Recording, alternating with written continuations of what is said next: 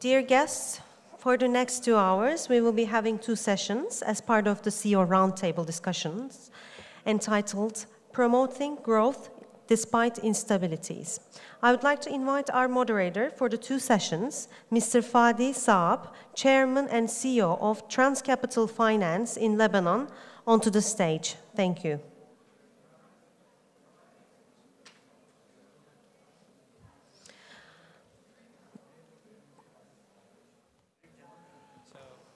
The first session of this panel is entitled Strategies Facing Multi-Dimensional Challenges, and our panelists include Paul Doğani, CEO of Türk Telekom, Vasili Apostopoulos, CEO of Athens Medical Group, Magdi Houri, founder and chairman of Euclid Friends, John Sharp, partner at Hatchet Singapore, and Mustafa Baltacı, founder and chairman of FinTech Park.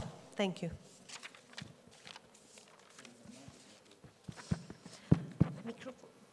Good afternoon, everybody. I'd like to start by thanking you all for being with us this afternoon, and to thank the organizers of the Bosphorus Summit for having arranged this panel. The idea of this panel is that this is a beginning of a CEO Roundtable activities that will be taking place not only within the 1-year anniversary of the summit, but also on a more regular basis, so that it's a platform for CEOs from different industries, different sectors, different countries to meet together, to interact, to network, to exchange ideas, and to do some business together. In order to make this a bit more of a debate and of a discussion session, I would like to start by asking each panelist for a brief introduction of their background, and then we'll have a couple of rounds of questions and have enough time to go down to the floor and take your questions and your comments. Let me start with Paul Doğani. Paul, can you just briefly give us an idea about your experience and what you currently do? I have been involved mostly in the telecom sector, and I have also, for a period of time, have done venture capital, early stage investments, and also mostly IT internet, around 10 startups and 10 early stage investments. Also invested in renewable energy, in geothermal, involving some research and development in EGS. I come from an engineering background by education, but pretty early on I switched into general management, and that's about it. Thank you. Paul, you currently run one of the most prominent companies in Turkey, Türk Telekom. And I wonder, this is a question that's going to be sort of shared with all our panelists today, that there are a lot of challenges that come in your day-to-day business that go beyond the business model and the activities of your company specific. Some might be relating to geopolitical situations or just unforeseen obstacles. How do you try to be sort of risk-ready to de-risk your activities and make sure that you're ready to overcome those obstacles that come around? I think in general, it's not that difficult in sort of larger companies to have groups of people focused on what should be done over a time scale, quarter to quarter for up to 12 months ahead, mostly working on execution. Then we have people who are working a little bit beyond that, who are working on the newer things and under, let's say, strategy business development type. And also, we started a, quote unquote, like a startup setup. We established a corporate venture capital entity. So under our corporate venture capital entity, we're also now making investments. So what this allows us to do is to have people who are looking even 5 to 7 years ahead. Also, some of our subsidiaries have been involved in heavy R&D. That means at least 5-year investment. So in the IT area, we have around 2,000 people engaged in that type of activity. So you have people really, let's say, the people who are taking the biggest risk are those who are looking 5-7 years ahead. And then you got the early stage type investments. Those are really all very high risk. And then you've got, let's say, 1 year beyond the first year, who are mostly in like new products and services or things of that nature. So they're closer to like what you need. An execution cycle is like 12-month execution cycle, and the rest are just focused on running day-to-day efficiently. And large companies can operate this way, but so long as you have these tools, you need to have tools where you're investing in the next stage. Companies, I think, that do not invest in, let's say, some level of corporate venture capital, or at least engage in that type of activity, or make acquisitions another way. But without having that outlook, like that 5-7 year and at least 1 to 2 year forward, then obviously you can't manage your risk. That's the way we do it. Thank you. Our next speaker is Magdi Houri. Magdi, can you please introduce yourself in a couple of words? Yes, good afternoon, everybody. Magdi Houri. I've been investing in various telecoms and technology companies for the last 30-35 years, and I've been the CEO of 2 operations.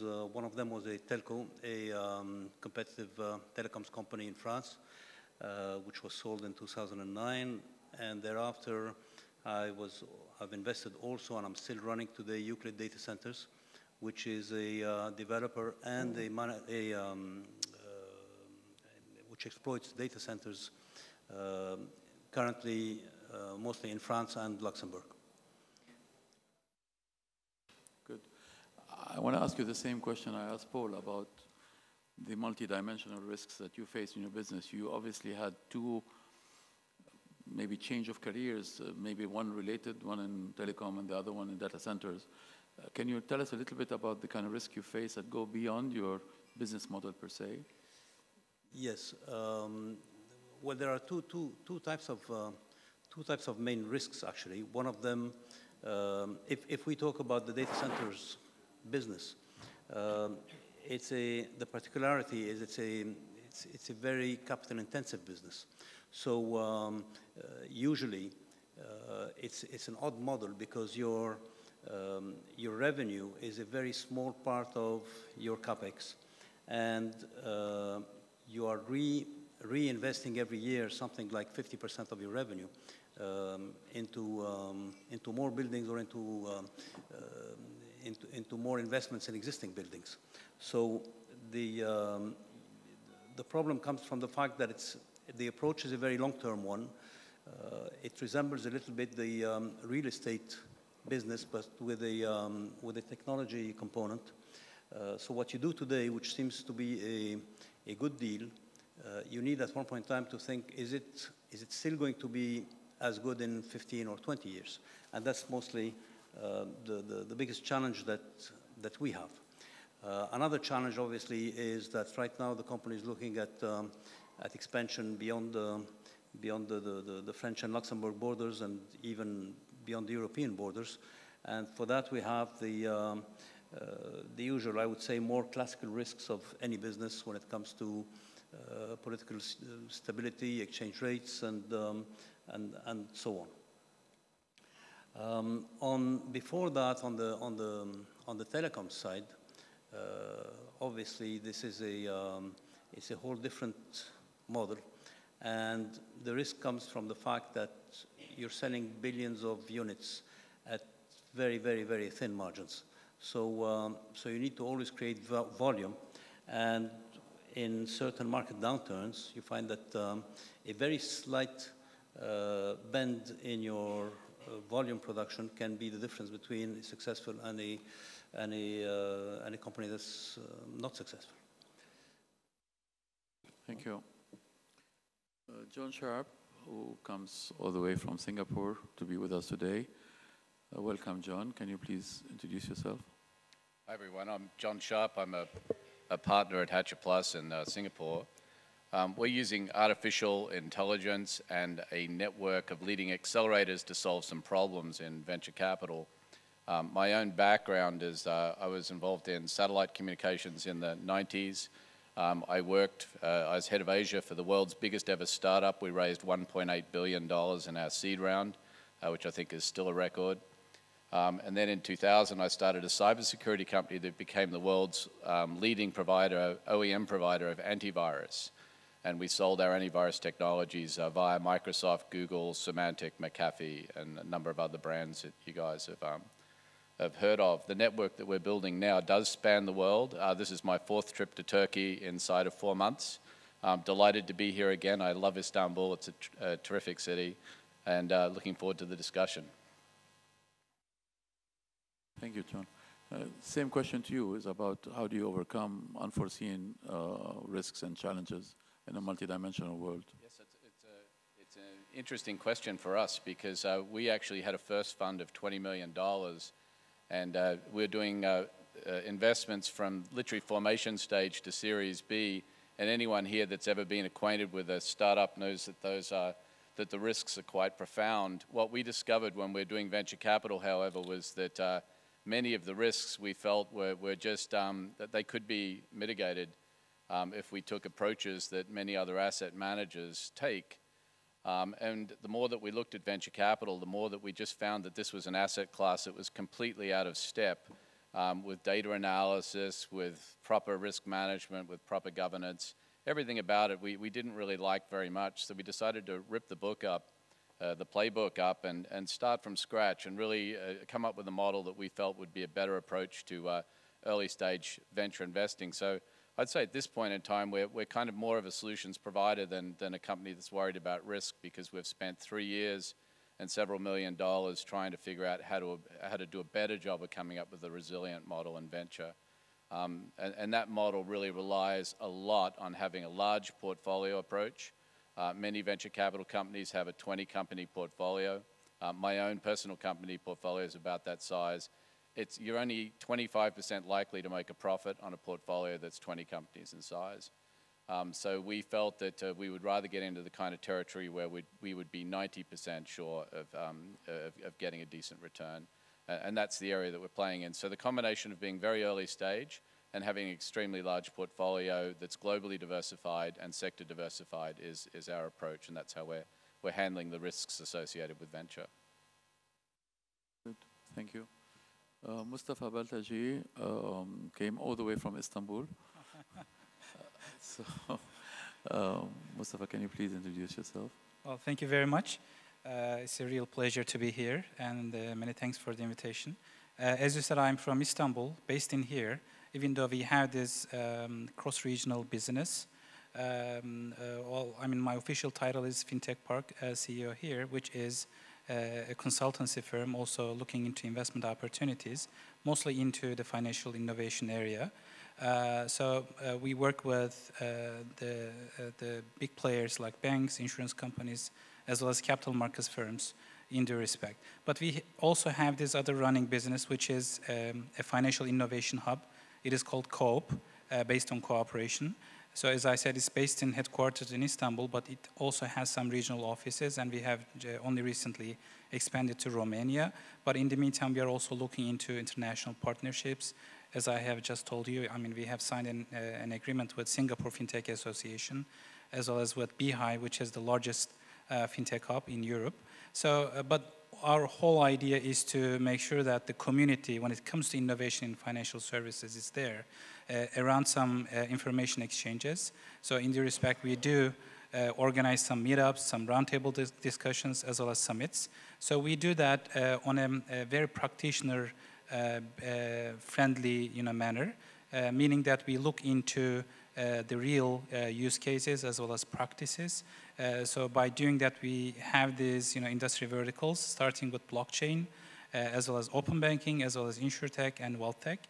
And only recently, we have also started looking into artificial intelligence. So in due respect, we work with startups, very early stage, including very early stage startups, And we work with banks and insurers as well as asset managers.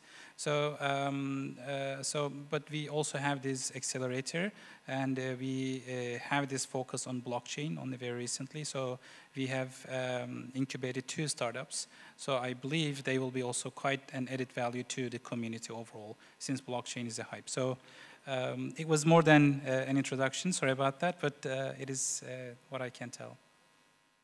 Thank you. My question is going to be the same for you. You're a startup that helps startups. So how do you see those unforeseen risks that come to add on to your business model, and how do you cope with that? Be a cliche if I also talk about some more market volatilities and imbalances here, because it has become the usual suspect, right?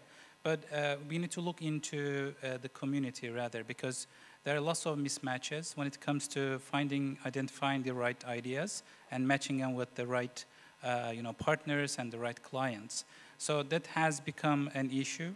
It is what we see and observe in the market.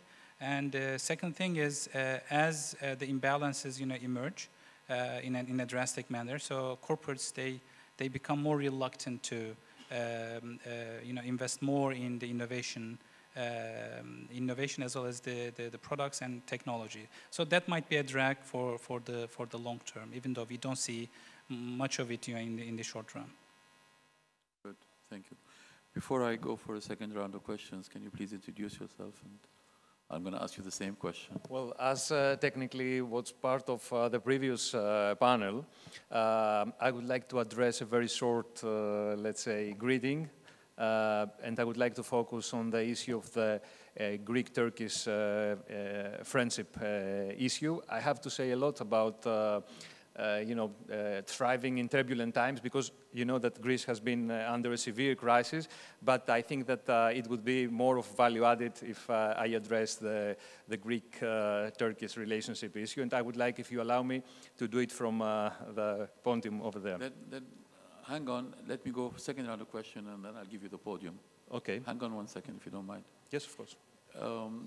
Paul, Turk Telecom is a provider traditionally of normal landlines. Technology has changed this company a lot, and opportunities have come a lot your way. And now with the big changes in technology in this specific sector, how do you see the future of telecommunication? In one word, there is no future. I'm just checking who's awake. So I think that we all have to accept that every company has a life, and if you can pick up the half-life, of course half-life runs forever, as you know, because you half the half and you never finish. But what that means is that in the scale of the speed of development of technology is now, even the cycles of, I believe, private equity cycles and everything are no longer viable. There's no 5 to 7 years for that type of activity. And I think one of the biggest challenges we have, similar to Magdi's challenge, is this heavy capex. And in a heavy capex environment, the most dangerous thing is if you invest in the wrong thing, is one issue. The second issue is regulators understanding how pricing and competition can work when you have this heavy capex burden and you are basically a regulated sector in a technology that's changing very fast. And I think you've seen recently, they just announced, for example, in Germany, their 5G tender rules, which I think is a total catastrophe. And I think most of the sector believes that, because that's going to lead into heavy wasted investments. I think Italy have had a similar experience in their last 5G tender. We'll see what other countries do. So not only that you're running heavy capex with your existing fixed line and your, let's say, LTE or 4.5G technology, but you've got 5G technology now coming, which is extremely expensive. So what you license, one of our biggest risks, for example, going forward, is what they define by way of coverage obligations. So in that one, the Germans definitely over-spec'd it, which means it will require even more capex in Germany. So Here, what we're trying to do, I mean, the solutions we're trying to find here is we're trying to find a solution where one operator makes the investment, the bulk of it, and other operators make contributions in a manner that minimizes duplication and still allows for healthy competition. And we're doing this in a certain CapEx contribution model against a long facilities leasing model, which is unregulated, commercially agreed, non-discriminatory. It means everybody gets treated the same way. You cannot favor one against the other. And on the pure radio side, we managed to do one full active sharing with one of the mobile operators in the market, in this case Vodafone. And again, they're changing their international strategy because the new Vodafone CEO was their CFO. And that is also indicating that most of these companies really need to be run by kind of like financial people. Because most of the work you're doing strictly really is about managing the finances going forward. But just on the word of digital transformation, which a lot of people see as a potential or a risk, I would like to use the word business transformation, as all businesses need to transform themselves. There will be an interesting opportunity for so-called telecom and IT companies to participate in helping their customers achieve their transformations. And I think through that there will be a lot of X as a service type world in which telcos may be able to be part of it. And if they don't, then they would have expired their half-life.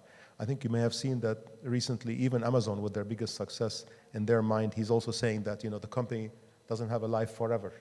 So what that means is that the people who are doing new things, of course, who take the risk, have a better chance of having a future. But then, of course, they're running the biggest risk. And most incumbencies don't like to take risk. So most companies want to live in continue doing what they're doing, maybe in a better way. That's why artificial intelligence or any form of artificial intelligence introduced into a company may simply, or digital transformation, may simply make it more efficient. But the question is whether they should be doing that at all, whether they should be shutting down that unit or selling it. So that's in a summary the way I see it. Thanks. Good, thank you. Magdi, cloud technology has changed a lot how we deal with data and how we process data and where we store it, and hence the creation of your business, which is data centers. How do you see that technology moving forward, and what are the related opportunities for a business like yours going into the future, the next 10 years? Actually, of course, it's no longer a secret to anybody that we are in a world that's being digitalized at very high speed. We are producing, obviously, much more data every day, and you keep reading those numbers that are exponential as to how much is going from analog to digital in every single sector, okay? The only thing nobody knows for sure is which form is this going to take. So you're mentioning the cloud, obviously, and we've seen the rise of the Amazons and Googles and Microsoft Azure and all that. Those are definitely, becoming the incumbents today. With the particularity is that they've become so big that they would offer you everything for nearly free, and yet make massive investments to do that because they're getting their value somewhere else. So it's actually a big question for people like us to think, okay, so what's going to happen next? Are they going to just open the doors to everybody for free, and who do we sell to? That's not really going to happen because at the same time, it's being more and more obvious that they're going to most of their business will remain within the B2C sector. One thing that nobody really sees when you're into B2B is that most of the data that is stored in the world today is in the video format.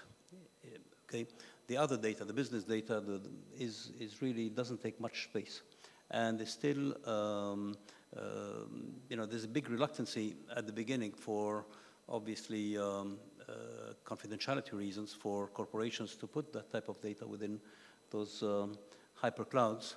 And at the same time, today, there's a new factor, which is a more of a, I'm looking for the word, but like the national factor,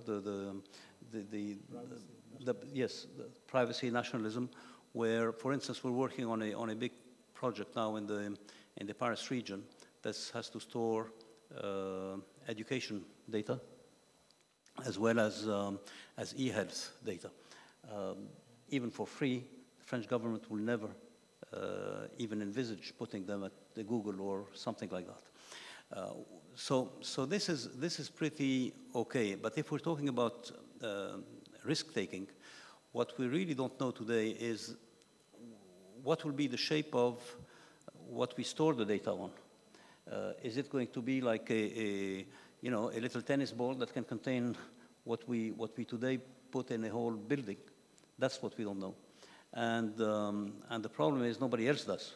So you keep going, and I think the key is to stay as much agile and flexible as possible to be able to adapt to the new rules as and when they come. Paul was saying something here, which is when you're into those type of businesses, obviously you're investing big numbers into infrastructure as opposed to into a switch or something. And that infrastructure cannot be amortized over 2 or 3 years. You need sometimes 15 and 20 years to amortize it. So you're taking quite a big bet here. And it can only work if you know how to be able to have certain flexibility so that you can, within those assets, transform them to suit the new models as and when they come. At one point in time, we thought that the emergence of cloud will reduce our, will make our business decrease in size because it takes less space, less servers, less everything. That did not happen because what turns out is that, in fact, it's only a more efficient way to use your data, but the amount of data continuing to grow, you're still, there's more and more density on our sites for the same kind of space. So that's really it. Thank you. John, with white hair comes wiseness, and you're obviously a wise person. You've waited until artificial intelligence came into play so that you have this company that you have the computers do the work for you in pre-selection at least, and giving you ratios and numbers to take a decision on. I'm going to ask you a question relating to governance. We've seen 3 recently very important shifts in major companies that have lost their CEOs because of governance issues. Whether it's Abrash Capital that had $13 billion of funds under investment, that had misused money in escrow in transit between investment opportunities. Whether it's Elon Musk, who lost his chairmanship role for making an announcement about his expectation about funding coming in a bit too soon before that was in place. And most recently about Nissan situation that has affected Nissan, Renault, and Mitsubishi regarding their infamous CEO. How do you do that? How do you look into governance and the issues of making sure that the companies you invest in, at 1 investment a day, which is fairly impressive, how do you cover that risk? That's a really great question, because they're 3 very different situations as I understand them, and I don't understand them deeply, but taking your question and applying it to startups, I think a lack of governance is one of the core reasons why startups get themselves into trouble, or a misunderstanding of what boards are supposed to deliver or what they're supposed to deliver to shareholders and what they're supposed to deliver in terms of information sharing. One of the big problems that we see in venture capital is that everyone in venture capital operates within their own silo. So I might have my own angel investments, and a guy next to me may be a partner in a venture firm, and someone down the road may be running an accelerator, and someone across the border in the next country is running a government fund. No one's talking to each other. No one's really comparing models. There's no standardization of approaches to governance. and to KPI reporting. And what we're trying to introduce through our initiative globally is to standardize things like data profiles, standardize approaches to reporting, standardize approaches to governance and to documentation. There's quite a few initiatives out there. I think the Safe Note initiative has now been copied in many countries. If anyone here is invested in startups, and I think there's a couple of people on the panel here that are very familiar with the Safe Note, but it's a simple agreement for equity is what it stands for, and it's replaced a lot of the complexity in the way that companies are invested in and allowed a sort of common framework to develop across the startup scene. We'd like to see more of that develop across KPI reporting. That's what we're working on our side. And of course, artificial intelligence can play a great role in this just as a general, pardon my French, bullshit detector. At a high level, it can go in there and figure out what is being reported on, what is missing, and just create a situation where we can be made aware of the gaps, and the founders can be made aware of those gaps before the board even has to know they exist. So the last thing I'd end with here is that what we've discovered in our analysis of over 450,000 investments across 20 years, all of which are early stage venture investments, is that there's a lot more data available at a much earlier stage than most people assume when it comes to venture investments. And I would add to that by saying there's a lot more capability for good governance and correct execution at the board level at these startups than I think people generally would credit founders with having. The thing that's important there that the investors have to insist, of course, on that being in place. So if you create a framework where that insistence is part of that framework and the documentation insists on it, you can do a lot better. Sorry, I'm going to insist one last thing. We found when we did our first 20 investments, it contained something in the agreement where it would say something like, you, Mr. Startup, Mrs. Startup, you must report to us your financials at the end of every month. We found this was universally ignored. And our conversations with almost every other venture group on earth has shown this is to be the case. People just ignore it. Now what we put in that agreement is we say, you will give us real-time API-based access to your accounting system. That gives us the ability to look inside, see what the bank balance is, see if everyone's getting paid, see what the burn rate is in real time. This is the kind of level of governance that we're moving to, and this is where the technology is a really great enabler for the next phase of how we manage and govern these companies. Great, that leads me straight into fintech, into Mustafa's area of expertise. I remember, Mustafa, when globalization became first, you know, the buzzword, and people were saying, we're against globalization. We don't want globalization, as if they had anything to say with the matter. Same thing with fintech. Although fintech sometimes is cooperative and not only disruptive, but you find that major powerhouses, especially in the financial business, are afraid of this new technology and what impact it will have on the way they do business. How do you see that at FinTech Park? And what's the effect of Co-op, your other company that does training and awareness and support in the startup industry? How is that going? Well, I can't agree more that there are lots of buzzwords as well as there are hypes. Well, even though I was driving by, you know, prior to this event, so I saw around this, you know, Bahçeşehir University, someone wrote a graffiti on the wall that in hype we trust. So I don't necessarily agree with that because hype is a misnomer. Because if you fail to identify the right opportunities with the disruptive technologies and disruptive products, that's a big loser, basically. So that's why we need to combine the right ideas with the right solutions. So I see many people, you know, looking downward at the moment, looking at their, you know, phones and checking out their, you know, social media, you know, handles, so on and so forth. But in the meantime, through those phones, we can do a lot of things, you know.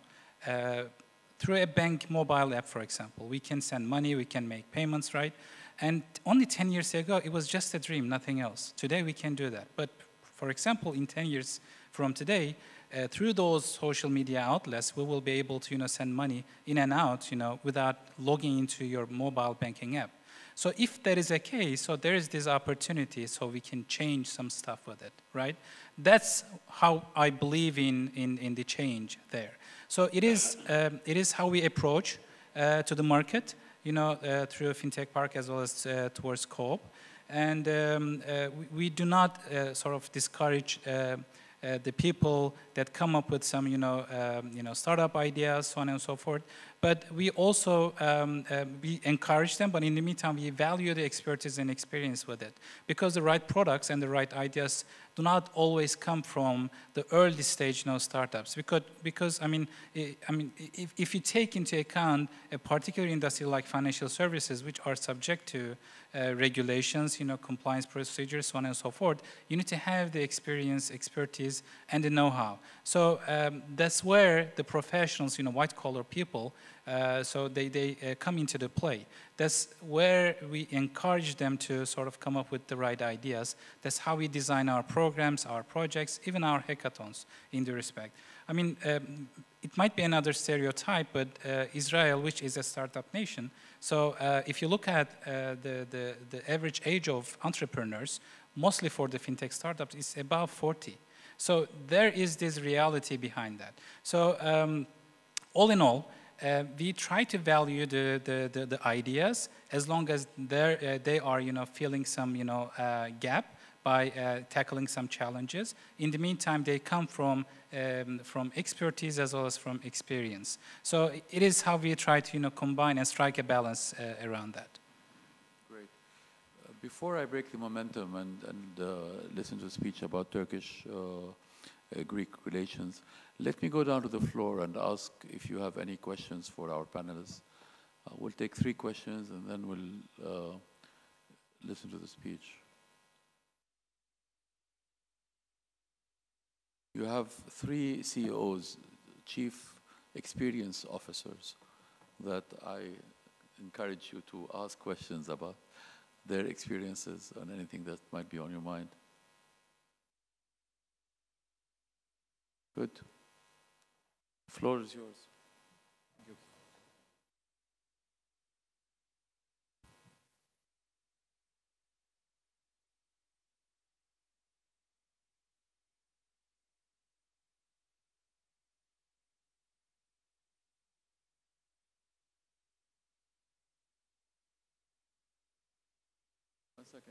One second, the volume is not on. Microphone.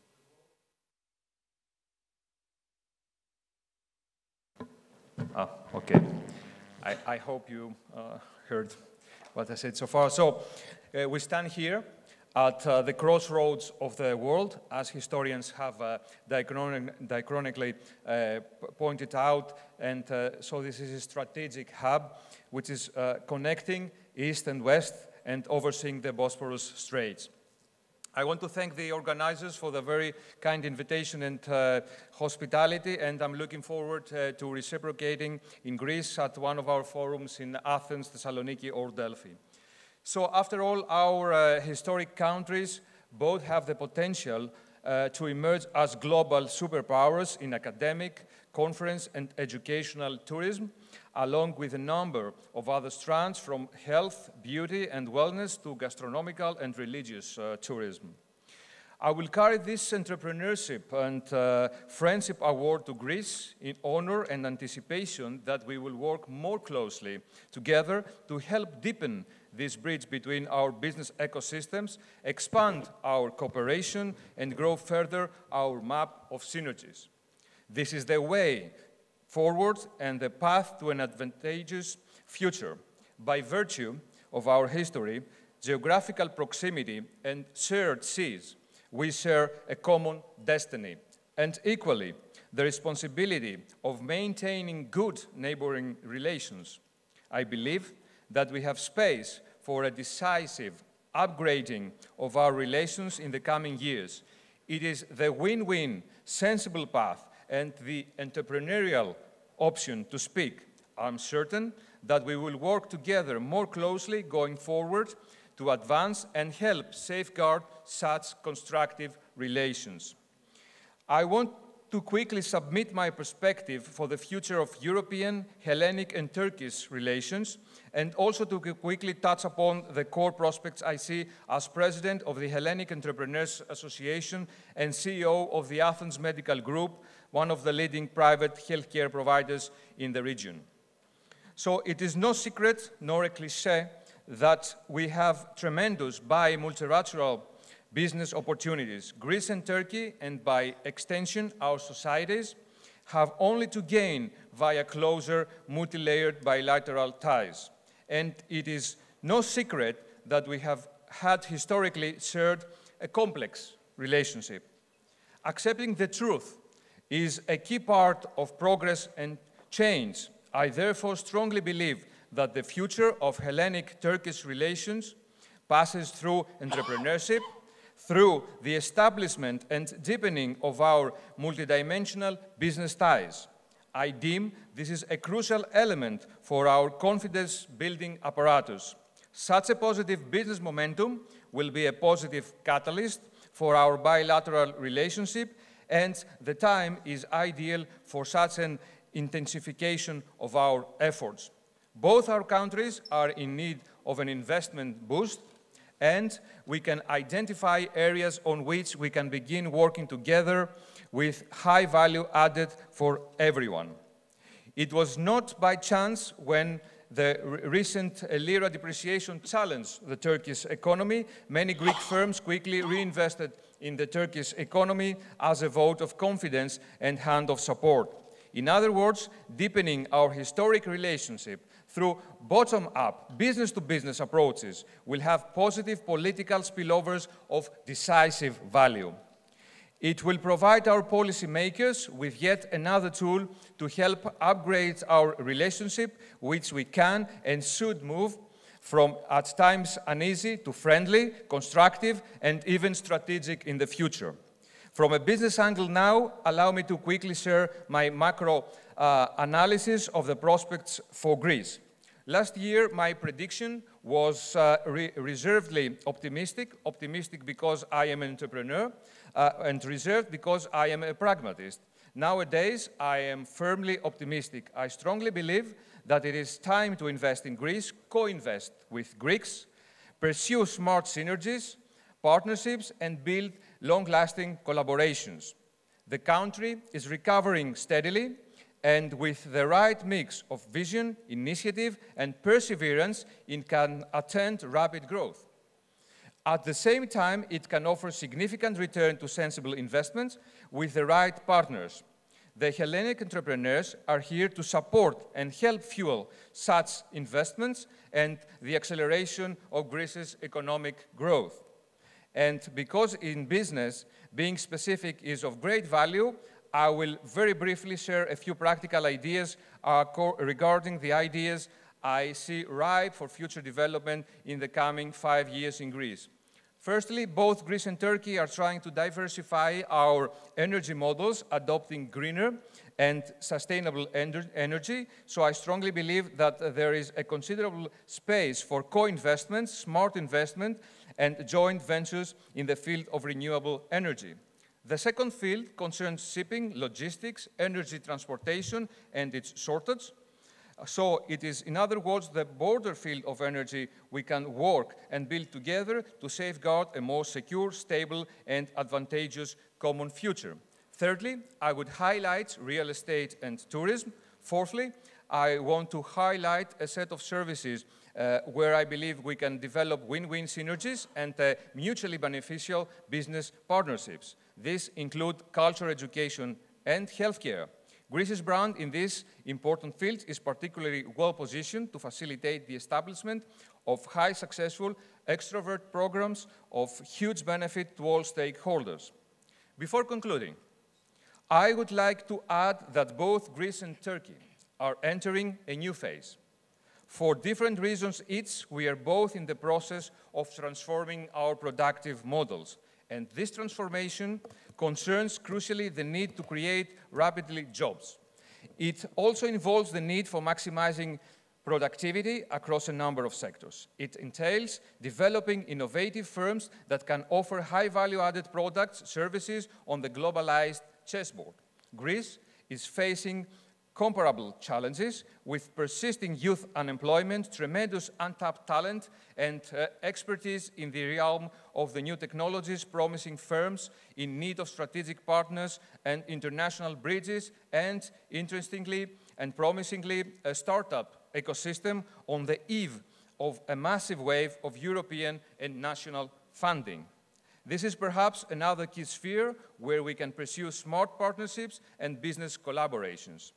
To bring our ecosystems closer together, innovate and invest in their development together, pull out know-how, pool our resources, share our experience, and help our disruptive entrepreneurs break global boundaries together.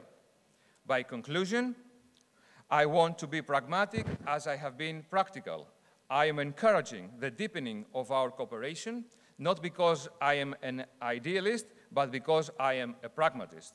Because I firmly believe that through the deepening of our entrepreneurial ties, we can unblock and unlock a notable latent space for mutually beneficial partnership, win-win synergies and joint ventures driven by common interests, akin visions, and the pressing need to move forward, embrace the future, and leave our respective pasts behind. Thank you.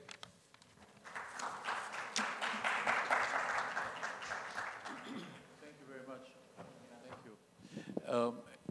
I would like to thank you for attending this CEO session with us. In the interest of time, since we're running late, I want to continue with the second session in the CEO Roundtable about SMEs and the way forward for SMEs.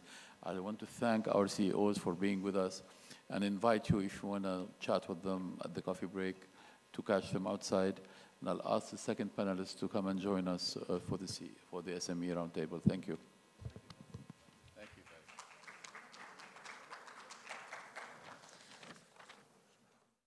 Thank you to our moderator and the panelists for their interesting presentations. Bosphorus Summit has planted a tree in the name of our participants.